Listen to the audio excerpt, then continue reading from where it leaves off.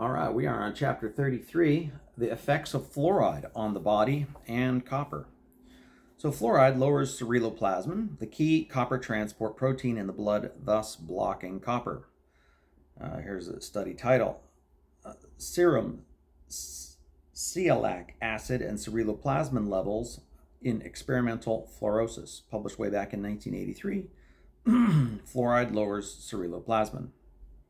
Again, fluoride lowers copper. Effect of dietary fluoride on nutrient digestibility and retention of iron, copper, zinc, and manganese in growing pigs. Quote, excess fluoride levels should decrease growth performance and change the retention of and lower iron, copper, zinc, and manganese in pigs. Note, I do not recommend supplementing with manganese, as I believe it's a known neurotoxin. Manganese is also in very high levels in some green smoothies at up to 10 times the upper limit, and it appears it causes no harm from that particular form. Perhaps the greens keep it bound. Fluoride exposure in humans lowers copper levels and other minerals by about 10%. But again, there is a testing and measurement problem with copper. Also, there's a problem with finding control groups too. And also, if the average person has enough fluoride that they're almost just over skeletal fluorosis levels, again, how are you going to find people not exposed to fluoride? Study title, Serum copper, zinc, and magnesium levels in patients with chronic fluorosis. Study link. So, fluoride does over 182 bad things to the body.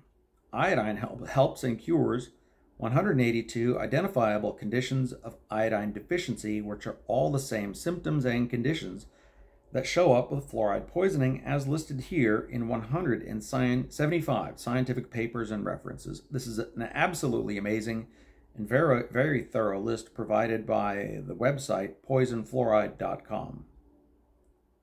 So the list of conditions is abnormal sweating. This is again fluoride poisoning and iodine deficiency. The list is abnormal sweating, acne, ADHD, learning disorders, allergies, alopecia, hair loss, Alzheimer's disease, anaphylactic shock, anemia, apnea, cessation of breath, aorta calcification, asthenia, which is weakness, asthma, arteriosclerosis, arthralgia,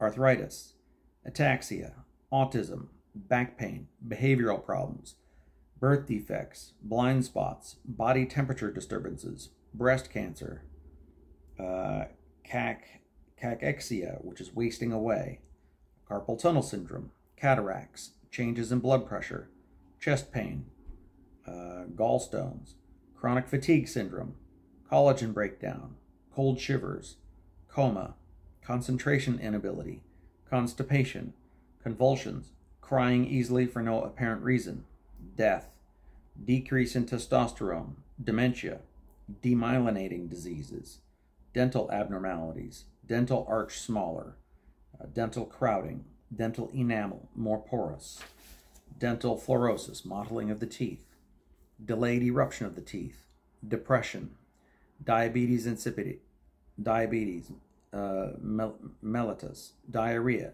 dizziness, Down syndrome, dry mouth, dyspepsia, dystrophy, early delayed onset of puberty, eczema, edema, epilepsy,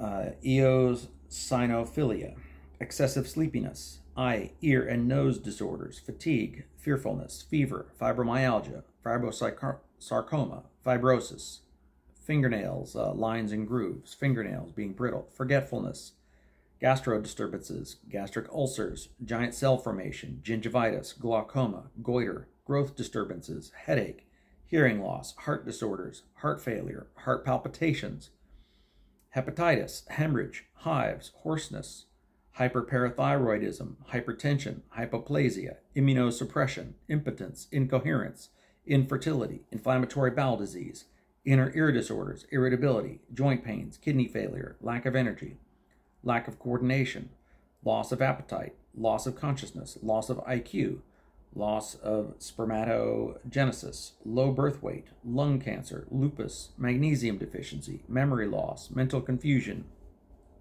migraine, monocyliasis or candida, more fluorosis, high altitudes, more hypothyroidism at high altitudes, mouth sores, myalgia, which is muscle pain, myotrophy, which is muscle wasting, multiple sclerosis, muscle cramps, muscle stiffness, muscle weakness, musculoskeletal disease, nausea, osteoarthritis, osteoporosis, osteosarcoma, optic neuritis, oral squamous cell carcinoma, osteosclerosis, Parkinson's disease, pins and needles, polydipsia, polyneuropathy, polyuria, pileocystitis, premature delivery, pruritus, which is itchy skin, pulmonary edema, recurring colds, respiratory complications, restlessness,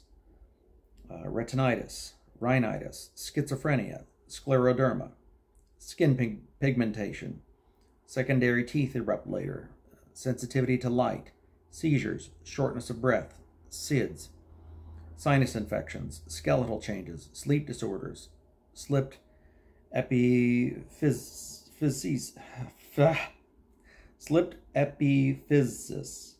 sluggishness, skin irritations, spondylitis, ankylosing, stillbirths, swallowing difficulties, dysphagia, swelling in the face, angioderma, telangiectasia, testicular growth alteration, thirst, thrombosis, thyroid cancer, tinnitus, tingling sensations, visual disturbances, ulcerative colitis, urticaria, hives, uterine bleeding, uterine cancer, vaginal bleeding, vas deferens alterations, vertigo, vitiligo, white spots on the skin, weak pulse, weight disturbances, and zinc deficiency. Those are symptoms, all symptoms of excess fluoride, also symptoms of iodine deficiency. And now that I've looked over the list again in light of doing the research here for copper deficiency, most of them are also symptoms of copper deficiency or possibly so. Those that I did not see as copper deficiency would be the following three: gallstones, coma, and diarrhea. This does not mean that those conditions would not improve with copper. Since copper appears to do so much more than this list, copper is probably more important than iodine. And that actually shocked me. I loved iodine. Still do. But so what else does fluoride do? It wrecks the nerves and the intelligence. The people suing the EPA over fluoride claim now that there, quote, are over 180 studies demonstrating fluoride's neurotoxicity. Link. While iodine's effectiveness in increasing intelligence is now proven publicly in multiple ways, the same cannot yet be said for copper. Or maybe it has been said, but I've just not found it, and I've been looking. At most, we can say that copper helps to detox fluoride, and copper helps the nerves in at least 15 different ways, and presumably with less fluoride and with better nerves, copper could boost intelligence as much, if not more, than iodine. I feel a boost. A few others who've taken copper, based on my research, report the same. Insights come easier. Tolerance for abuse is far less. The mood is increased. Positive feelings increase. Thinking is faster. Reflexes are better. So fluoride in tap water, and not copper in tap water, causes kidney and liver problems. Quote, fluoride may diminish kidney and liver functions in adolescence. Link. This study's findings, combined with previous studies of childhood exposure to higher fluoride levels, show there is a dose-dependent relationship between fluoride and indicators of kidney and liver function.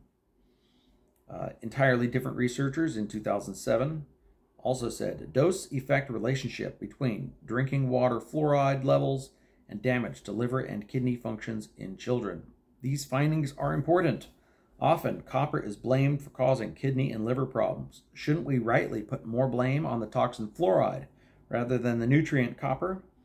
Maybe copper is only to blame if and when fluoride carried copper into the body from tap water, and copper is only a marker for high body fluoride. Maybe taking extremely high doses of copper, such as 20,000 milligrams, causes too much fluoride to be processed in the liver and excreted in the kidney too quickly. Boron and iodine also detox fluoride. I've read on a boron forum that 2 people complained of kidney pain after taking a 1/4 teaspoon of borax, which contains 100 milligrams of boron in a liter of water. I asked a kidney specialist about this. Is it the rapid fluoride detox rather than the boron? She agreed. She said boron does not cause kidney problems because it's good for the kidneys. It cleans them out. Thank you. That's it for chapter 33.